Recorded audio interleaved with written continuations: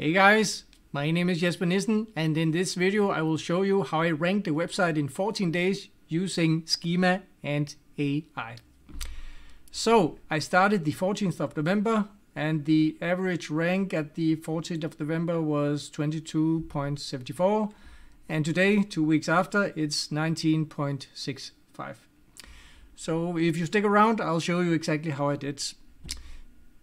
So I used a software platform called schema.ai, and schemawriter.ai is my new software, and it produces automated entity-optimized schema and content. So let me log in and let me show you how it works.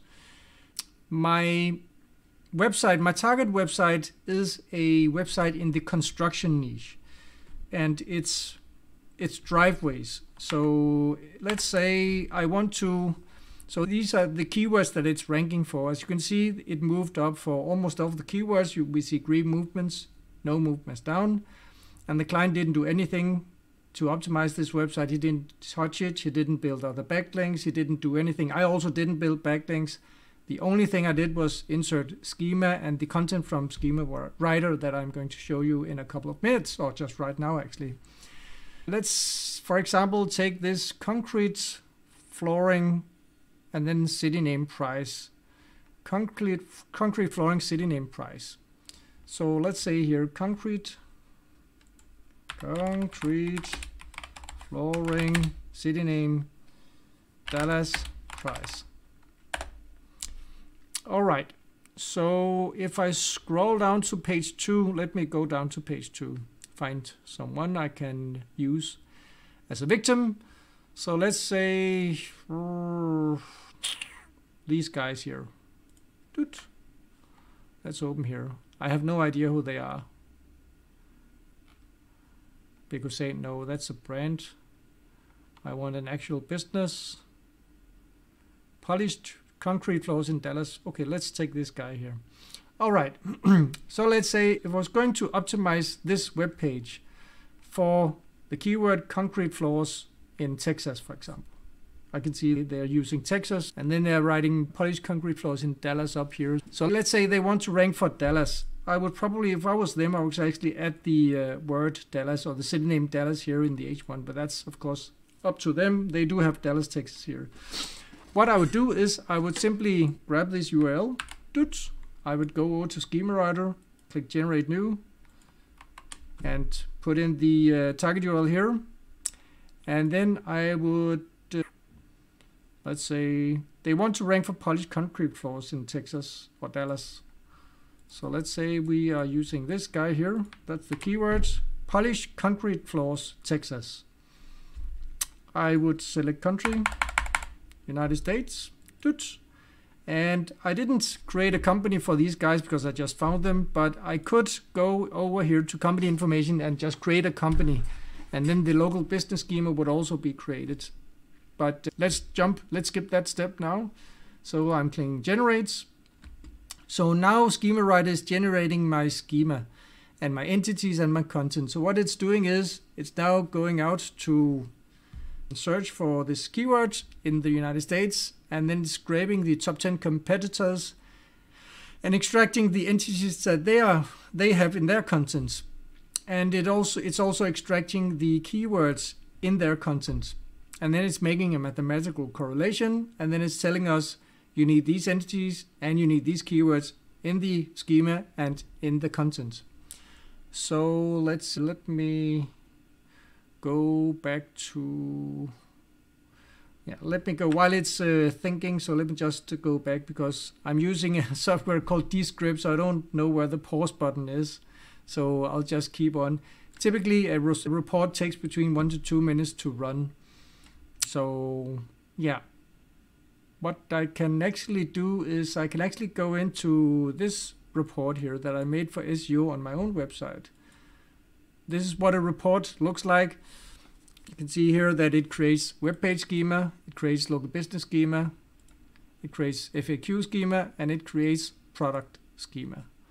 Let's go back to see if it is done. Now it's done. All right. So we have our finished report. Let's go in to see how it looks like. So you can see here that the let me make it green. I like it better in green. So you can see here that the target URL is this guy here, and this is the keywords. And we have three tabs up here. We have schema, we have content, and we have entities. The reason for these three tabs, the reason that this is not only schema, but that it's also content, is because we want to move this website up in positions. Right now it's in page 2, somewhere like 15, 14, 16, something like that. And we want to push it up. I know from my testing that it's not enough just to write a little bit of content, a little bit of schema, a little bit of entities. You need all three parts, and you also need the ranking keywords that the other guys are using.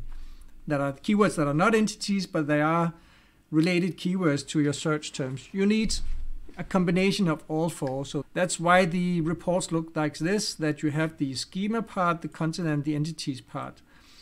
So when it comes to the web page schema, what we are doing is we are reverse engineering the competitors. And if we go into the about and into the mentions section, you can actually see that, for example, floor is a recognized entity. And this is from Wikipedia. And you can see that we make a relation between floor and then the Wikipedia page for floor, the Wikidata page, and the Google Knowledge Graph. So if you go to Google, see what this looks like. You can see that let me just delete these guys here. You can see that this is the knowledge panel in the Google search engine for the keyword or for the word floor. And entities, or words that are recognized as entities by the Google search engine, of course have a special meaning, because it means that Google actually has this keyword floor actually has a special place in the database, the Google Knowledge Graph database for Google, because it's a recognized keyword as it relates to other keywords. And that's the whole point of having entities in your content, is that Google recognizes floor because it recognizes the floor has a connection to a lot of other related keywords. Yeah, Google is a machine, so it needs these relations in order to understand what's going on.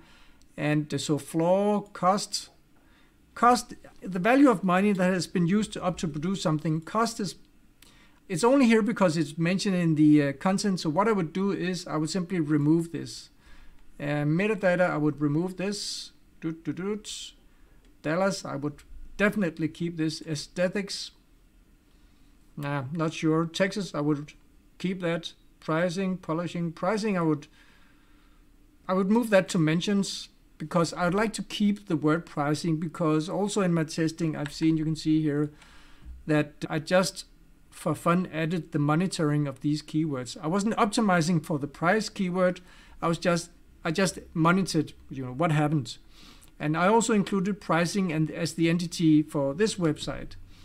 And it turned out that actually, perhaps this is because of the entity price, or what is it? Was it pricing or price?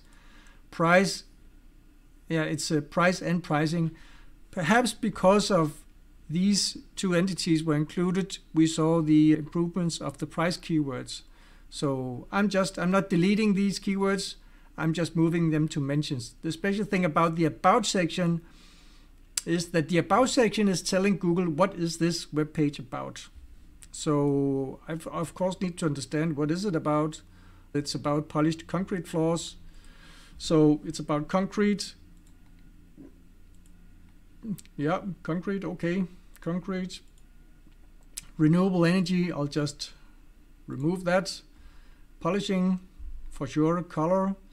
Diamond, I would remove that. Stain, no, I would remove that. Dye, what's that? Yeah, it's a, you have to judge, you have to look at these, entities and judge what does it mean. Is it related? The tool tells me something, the AI tells me something. Do I agree? I'll probably remove this. I'm trying to aim for between 5 to 10 entities in the about section.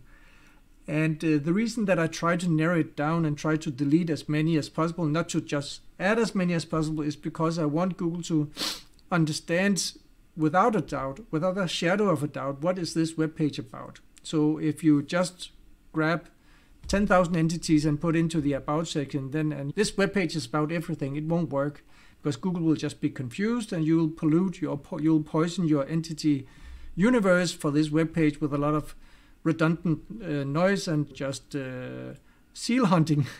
I don't know why. The hunting of seals. No, let's just remove that. Yeah. Okay, so flooring, epoxy, coating, I think I'll keep color because it seems related to polishing, so I'll just keep that in the about section.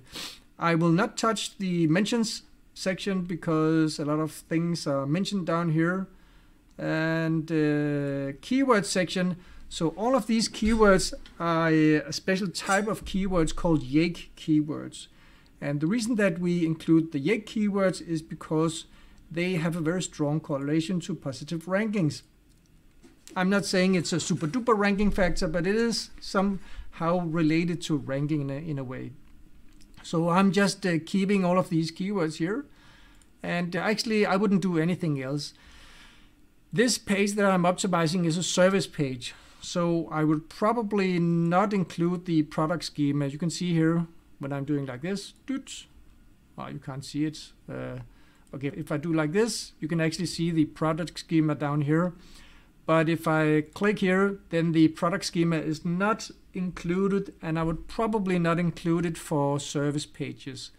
You could do it, but if a Google employee comes around and checks your web page, probably they wouldn't like it because it's against their guidelines. So do not include this for service pages. Product pages, of course, included.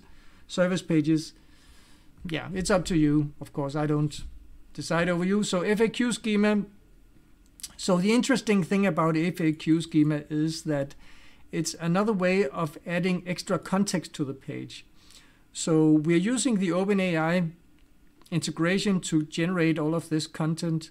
So you can see here in this section, we will answer the most common questions to polish concrete floors and so on and so forth.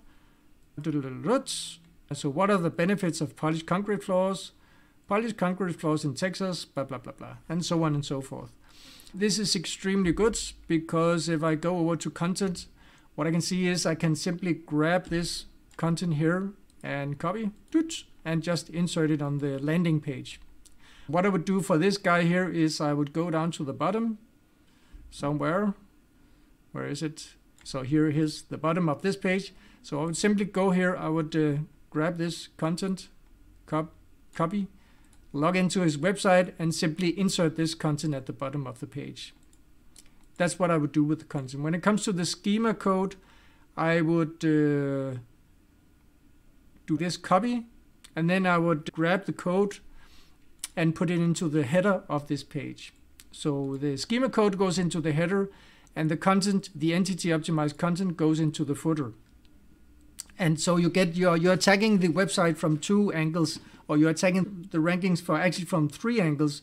So you're putting optimized schema into the web page. You're putting optimized entity. You're putting entities into the content, and you're also putting just more related words into the content, because these questions here, they are generated using OpenAI, but it's just not random content. It's content that are using the recognized entities from the About and Mentions section up here in the web page schema.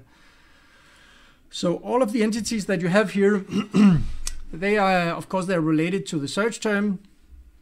And the most related entities, we're trying to put those into the keywords, put into the questions and the answers here, so that when you grab this content here, like this, just copy it into the web page, you're actually increasing the amount of entities, known entities, recognized entities into the content. And you are also increasing the amount of related keywords into the content. So even though if they did a decent job of doing SEO, these guys here, although I would add Dallas here up in the header, even if they did do a decent job, I have no idea, I don't know them, don't know how good or bad it is. It can always get better, always. Yeah, so that's what I would do. When it comes to the entities, I wouldn't touch that because that's just is just for information right now anyway. More to come in this section. And when it comes to the local business schema, of course I didn't add anything here because I didn't create a company.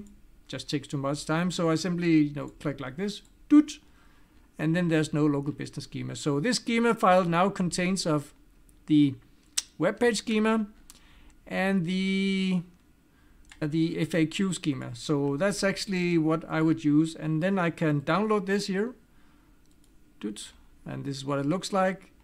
Or I could simply copy it like this. Now it's in the clipboard, and then just doot. Now it's in the clipboard, and now it's copied into this document. It's the same thing. So it's a little bit more than 100 lines of schema, and so you can see here you have the entity description and same as all of that jazz. So that's what I did, and what I did was I did it for, let's say, so these guys, they have 1, 2, 3, 4, 5, 6, 7, 8. They have 8 pages, 8 service pages. So I ran 8 reports, 1 for each service page. In that case, it would be epoxy floor coatings, metallic epoxy designs, and so on and so forth, and then the URL. And then I pruned the entities, and then I inserted it into the website. And it took me probably around 2 hours. They had it's a WordPress website, so I had to install the plugin called Header Footer Code Manager. And yeah, so I installed the plugin and logged in and inserted all of the schema in each of the pages, and then I inserted the entity content also in each of the pages, and then I just saved my work and logged out, and it took around 2 hours, something like that.